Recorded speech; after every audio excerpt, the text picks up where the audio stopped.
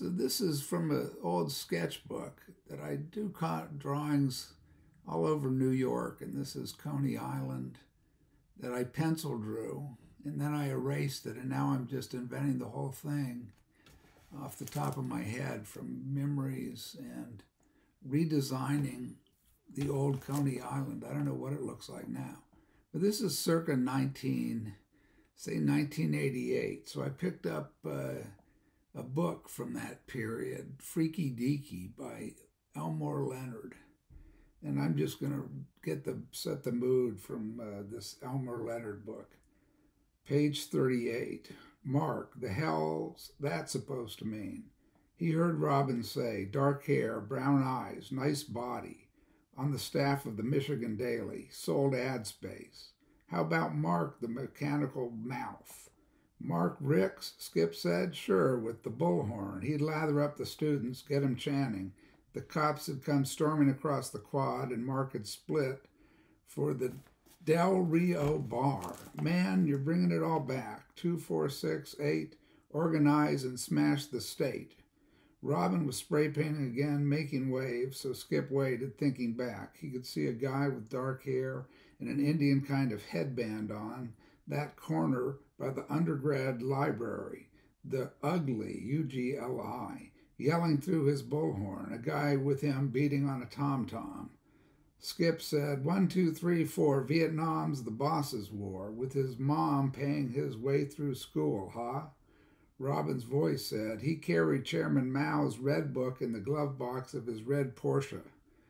She was looking this way now when Skip saw she had painted another name under Mark, Woody. Shit, I remember him, Skip said. Mark's big brother was always in the bag or stoned. Bigger but dumber, Robin stood there admiring her work. Woodrow Ricks. We used to call him the poor soul. Skip was nodding. I can see him, fat, sloppy dude with curly hair. He'd do this little wiggle and pull his pants out of his crack, kind of sissified. Afraid of the dark, Robin said. That's right. We'd turn the lights out on him and he'd have a fit. Hey, but he always had dough, huh? Mark would make him pay for everything. That's why Mark let him tag along. Mark would run out of money, he'd get Woody to call home, and Mom would send a check. You remember their house, the indoor swimming pool? It gave Skip instant recall. That's where we did it underwater. Yeah, we'd go there weekends to party. He grinned at the memory of that big glassed-in room, voices echoing. Everybody'd get smashed, tear their clothes off, and jump in the pool. Sometimes with our clothes on, Robin said. Their mother used to lurk. Remember that? Never said a word to anyone, but you'd see her lurking. She was a boozer.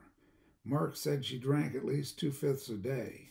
Skip closed his eyes against the naked light glare to rest them and listen to Robin tell him how Mark and his mom didn't get along. Mark being a little smarty pants, how Woody was her favorite, her little prince, nursed him till he was about 16, and they started drinking together. Skip grinned at that, heard how the dad was gone by then, divorced, kicked out without a dime, the money being on Mom's side of the family.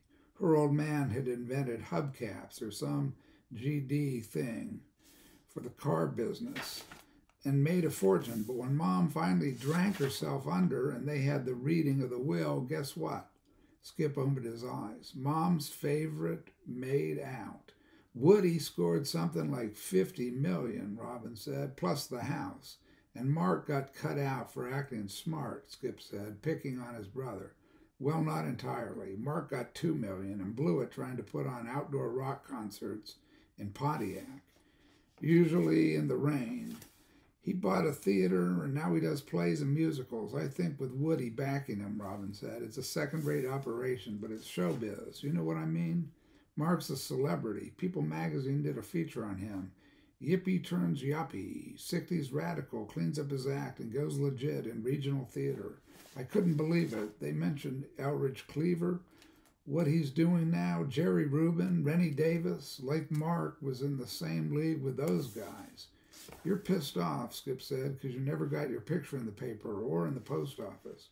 Wrong thing to say. Her eyes flashed at him. 60s radical my ass. Mark was nothing but a media freak. He played to the TV cameras, Skip said, being gentle with her now. Sweetheart, that whole show back then was a put-on. You're going to tell me we were trying to change the world? We were kicking ass and having fun. All that screaming about Vietnam and burning draft cards, that was a little bitty part of it. Getting stoned and laid was the trip. Where's everybody now? We've come clear around to the other side, joined the establishment. Some have, Robin said. Look at her telling him that with a straight face. Skip stared at the red names shimmering there on the wall, flashing at him. 1988, and so little has changed.